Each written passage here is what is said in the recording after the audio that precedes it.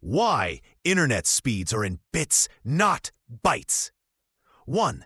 Networking hardware works at the bit level. Routers, switches, and network cables transmit data as streams of electrical pulses, light signals, or radio waves.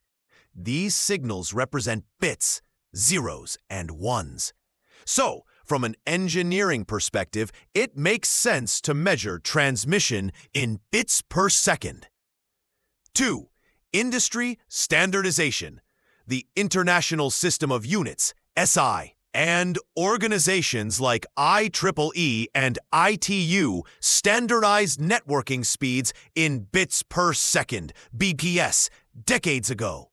That's why Ethernet, Wi-Fi, fiber, and cellular networks all advertise in BPS. 3. Marketing advantage.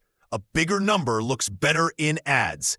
Example, 100 Mbps, megabits per second, sounds faster than 12.5 Mbps, megabytes per second.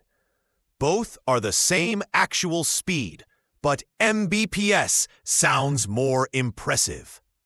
4. Bytes are application-level units. When you save a file or view a download, your operating system and apps deal with bytes because files are structured in bytes.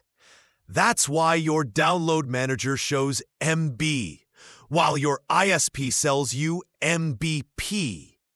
Conversion between Mbps and Mbps. 1 byte equals 8 bits. So to convert, Mbp divided by 8 equals Mbps. Mbp times 8 equals Mbps. Example, ISP plan, 100 Mbps equals 12.5 megabytes per second. Maximum download speed if you download a 1 gigabyte file. It takes about 1,000 megabytes divided by 12.5 megabytes per second equals 80 seconds.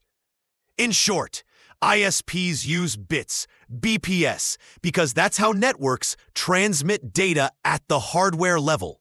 It's the international standard, and it also makes their speeds look bigger and more attractive in marketing.